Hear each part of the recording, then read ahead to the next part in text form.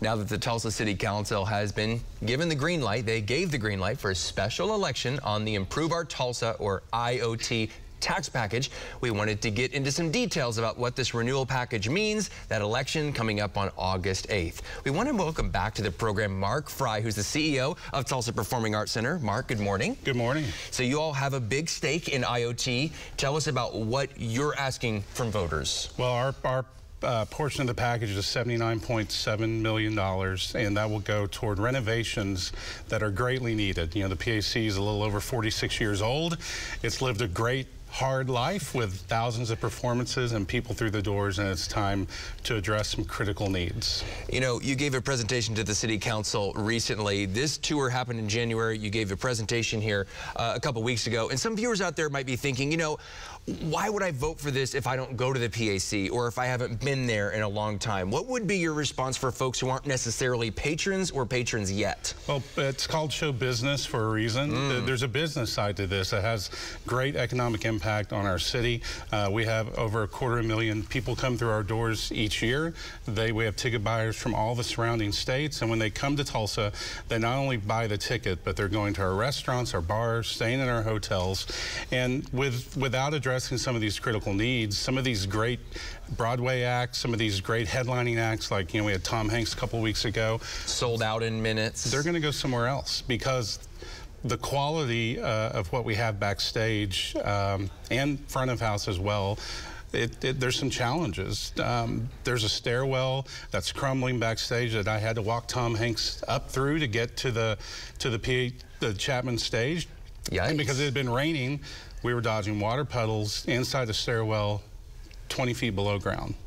That's what we're talking about. It really needs some upgrade. You have some pictures from a slideshow you all did recently. I want to kind of take us through this loading docks backstage area. So let's roll the pictures. What are we seeing here? This is going to be the black ramp as it goes up, and the black ramp with well, this is the wrong picture, but let's talk about this first. Let's stick on this.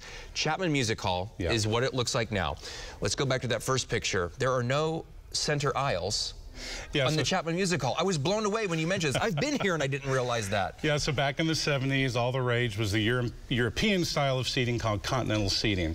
But in today's age, when we have to think about fire evacuation, unfortunately, we have to think about active shooter situations. Not to mention, if you buy the best seat in the house, you really have to say, excuse me, like 35 times going to your seat. It just is not the way we want to do business as a performing arts center anymore. Backstage area here, let's talk about this. Yeah, an overwhelming theme is going to be our ADA deficiencies throughout the building. And also, again, when these performers are on the road for so long, you want your theater to feel the best it can. And as you look at those pictures, it feels a little bit more like Alcatraz backstage than a PAC. And for the crews loading stuff in. Yeah, so we only have a one-truck loading dock, and this morning we're finishing up loading in Lion King. To put that in perspective, they have over 20 semi-trucks. Oh my gosh. And because we can't unload even 2 at a time, it delays everything, and it adds labor costs. It's just a lot of issues that we need to address so that we are on the same level as all the other great regional theaters in our part of the country. And a steep climb there too. Yeah. So we showed the renderings, and let's pop those pictures back up, the kind of drawing. What are we seeing here? If the $80 million goes through, what could you expect? A big portion of that, close to $40 million of it, will go toward renovating our crown jewel, Chapman Music Hall. It will totally reconfigure the seating. It will address some of the acoustical issues in the hall. It will expand the stage a little bit past where it sits right now, and it gives better, easier access for any of our folks that deal with ADA issues at all. So right now, in the orchestra level, if you are in a wheelchair or you're a wheelchair companion, we can't offer the same seating all the way through the hall like we're supposed to, because it was built in '77 when that wasn't part of the law, but it's part of the law now. We have about 30 seconds left. I don't want to forget about the private money. You are in the process of starting to raise private money that would go on top of the tax dollars if the package passes, right? Yeah, I want the public to realize total renovation costs to do everything we want to do in the building is $120 million. This 79.7 is going to just springboard us toward hopefully raising the rest.